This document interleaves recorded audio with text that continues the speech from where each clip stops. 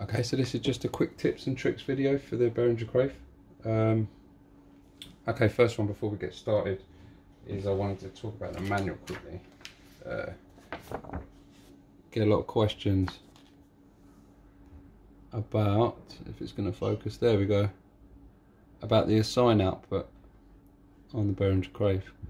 So mainly today I'm going to be dealing with 13, 14, 15 and 16, or mainly 13 to be fair. But these are the things that can be controlled from your sequencer and converted, or they will run straight out of the assign out. So we'll go through them today.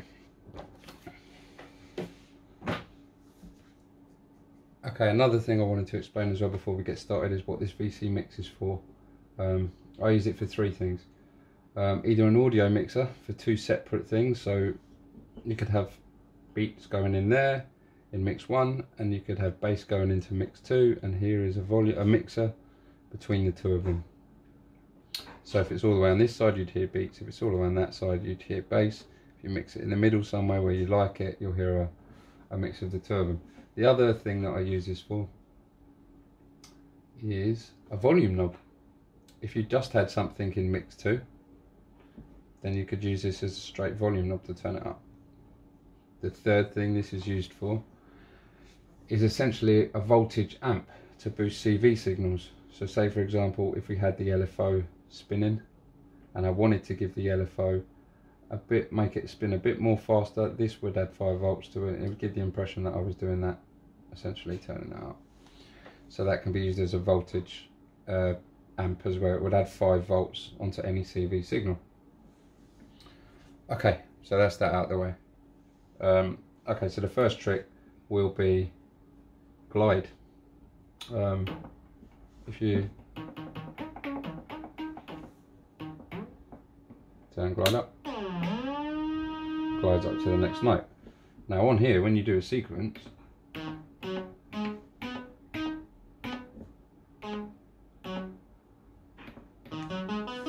you turn glide, it doesn't do anything, and that's because you have to put glide on the individual steps. So when I turn it up, you see the light come on. So what I'm going to do, oops, I'm going to put it on every single step. Make sure it's on the third one as well. I'll put something else there. I don't know, but we'll get to that. Right, next one, next one, next one, next one, and next one. So now all the steps have glide on them. Now they have to be different notes. If you're going do do do do do do do, then it's not got nothing to glide to. So it's got to glide up and down for this to work. Oh, there you go. I put a ratchet on it. So there we go. So that's back to normal. But now you can hear. If I turn that off, that's normal.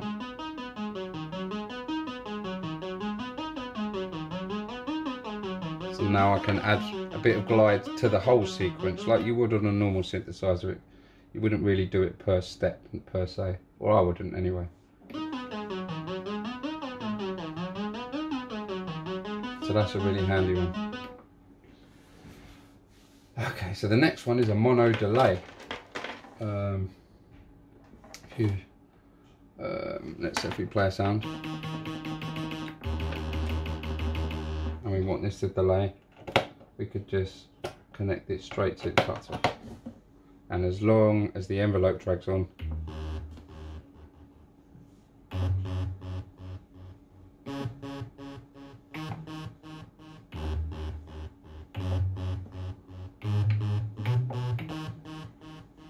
if you wanted a smoother transition,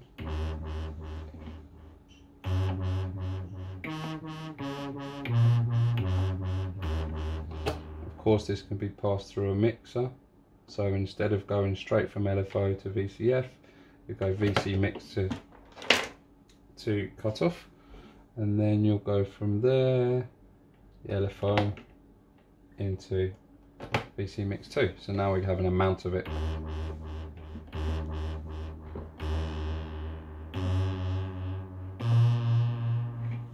This effect kind of works better with a square.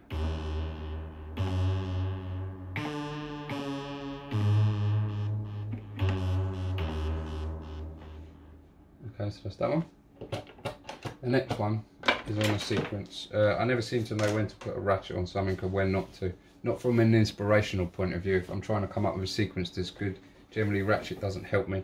But one thing I found is quite useful is if we get our sequence, we pitch it down.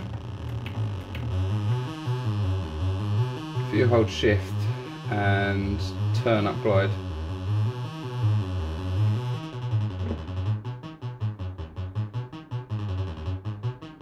and then you just sort of play with it.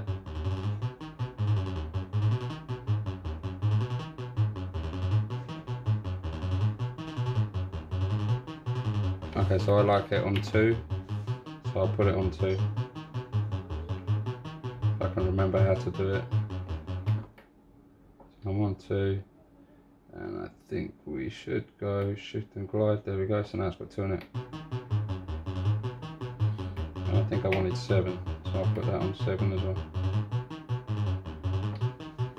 So that's just an easier way of working out where you want to put the ratchet. And I find that a bit more inspiring than trying to program it in. That way I can work out what I do want to program in. Okay, so the next one is distortion. If you plug the VCF into, again, mix 2, so we can choose our amount of it, then we get the VC mix and we plug that into cutoff. So now the filter is being plugged into itself via the VC mix. So we can choose the amount that does that, and that causes distortion. Beyond that, if you, let's say for example, you wanted to take it a little bit further, what you could do is you could get the triangle and you could modulate the VC mix. This will give the impression of wave shaping if we sustain a note.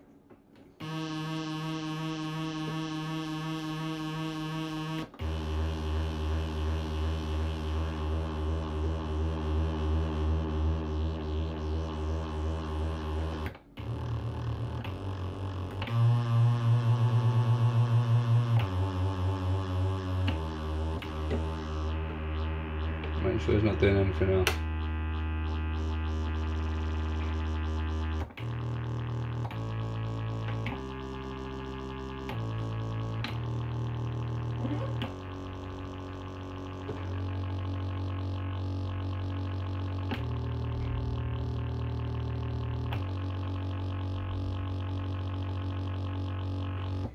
Okay, right, that's those ones. For the next one, Ableton.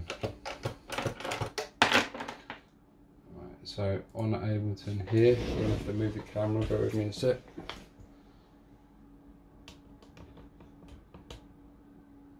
There we go. Right, so on Ableton, I should do. If we draw a MIDI note,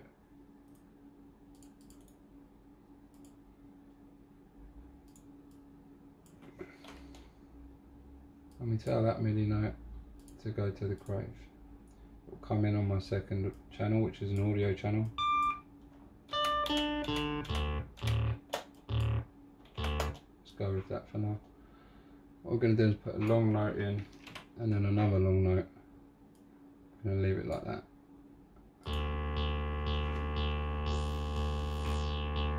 Right, so earlier I was going on about the manual. If you come out of a sign and you go into cutoff,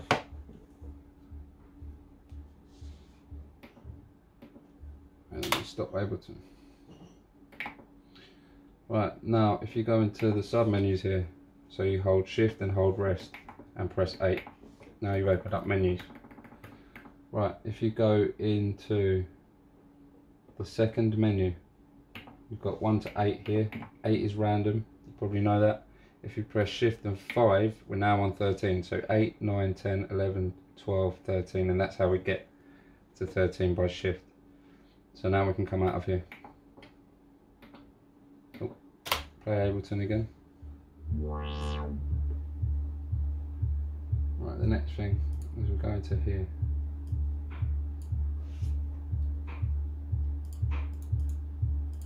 And we go to MIDI control.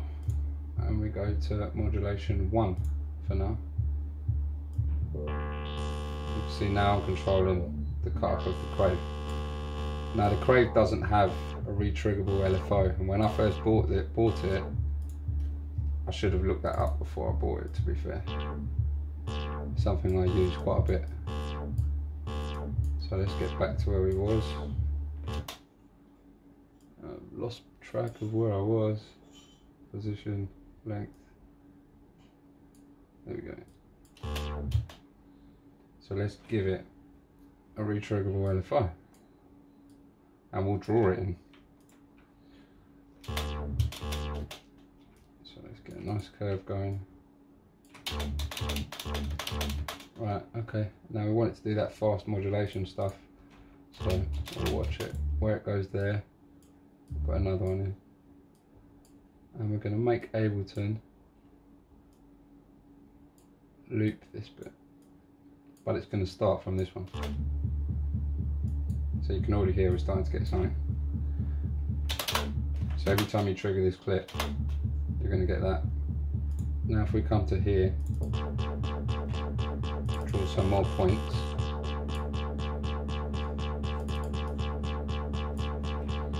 Curve this one. Get some really nice envelopes here.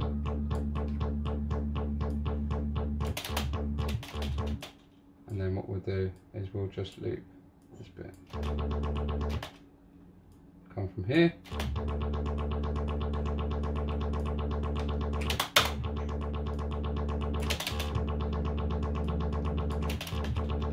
Now you don't have to have it short like this. You could duplicate that a load. You could then duplicate the notes, you know it's going to re-trigger as well.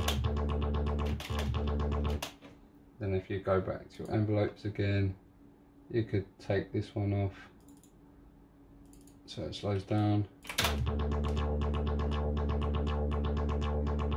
Now that's really useful.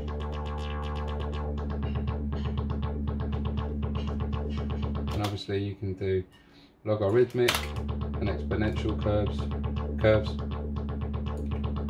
You can move these down.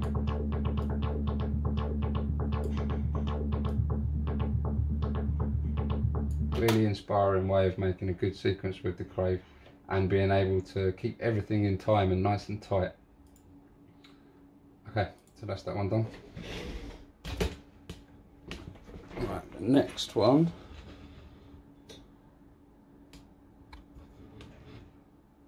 Right, okay, we're back there again. The next one. Okay, so the next one is really cool actually. If we start a pattern again, take out the wires, make sure everything's closed. Yep.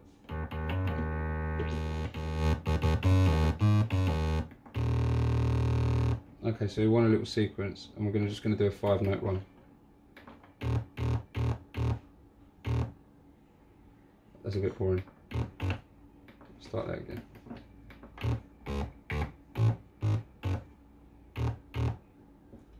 So that's not 5, but we're going to make it end on 5 by holding shift, set, end, and 5. It's flashing to let us know it's starting again. Okay, so normally you put accents on stuff to highlight stuff, you know, that's a standard thing, but with a 5-note sequence, because it phases in and out of whatever's, let's say drums for example, it's going to phase in and out because it doesn't loop at the same point. So when it phases over, sometimes you want a bit of, what's the word, you want a bit of expression on a couple of the notes, and that will give the whole thing a nicer groove. So I'm just going to put accents on 1 and let's say 4 for now. Let's just hear how that sounds.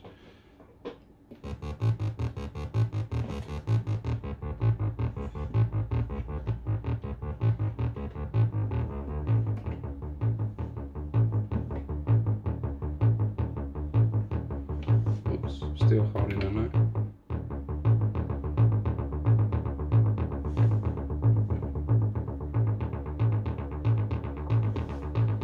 Makes a massive difference.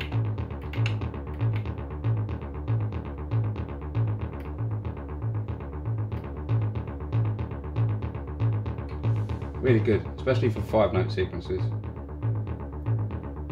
You know, you could do several odd number sequences, let's say.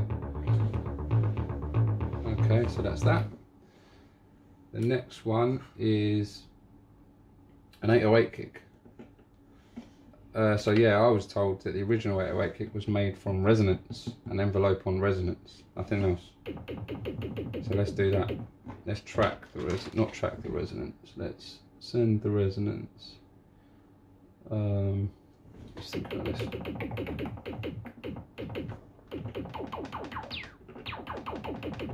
Right, okay, what we want is, let's think about this one. We want an envelope. No, we don't want anything. We just want to do a pitch envelope. So I'll put that on frequency.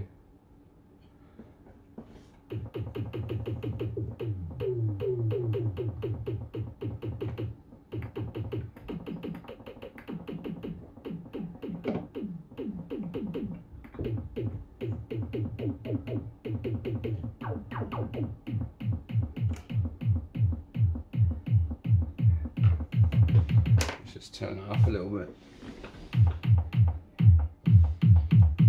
Okay, so there we've got our basic thing, and then from there what I would probably do is distort it. So we'll send VCF into mix 2 again, and we'll send mix 2 back into itself in the cutoff.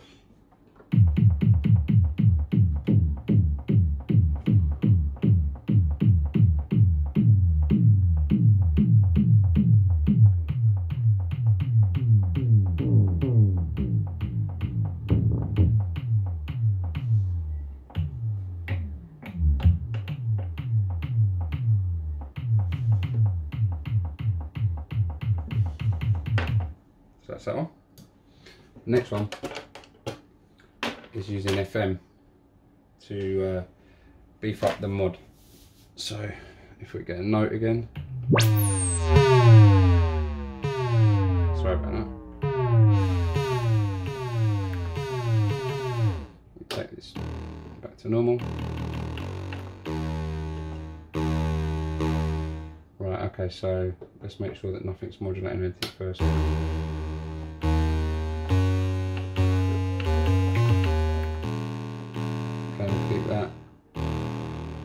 Nice, right. So we've got our mod source, and that gives us pulse width on the square. But let's turn it right up. Right there.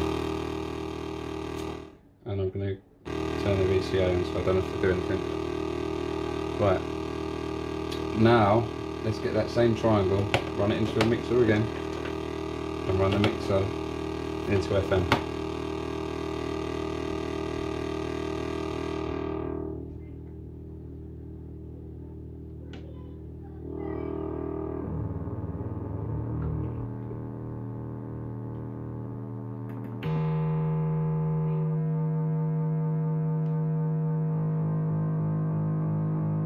So now we've got FM and pulse width in tune.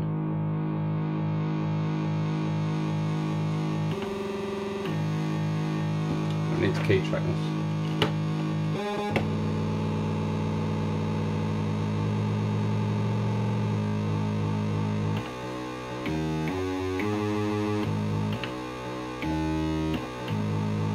Now, a good thing to do normally is tune this to 5.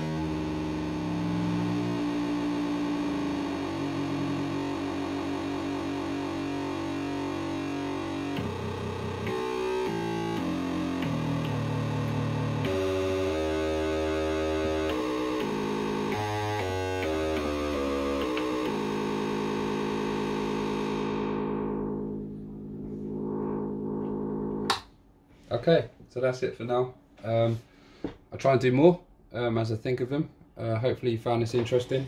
Like and subscribe, and I'll do more.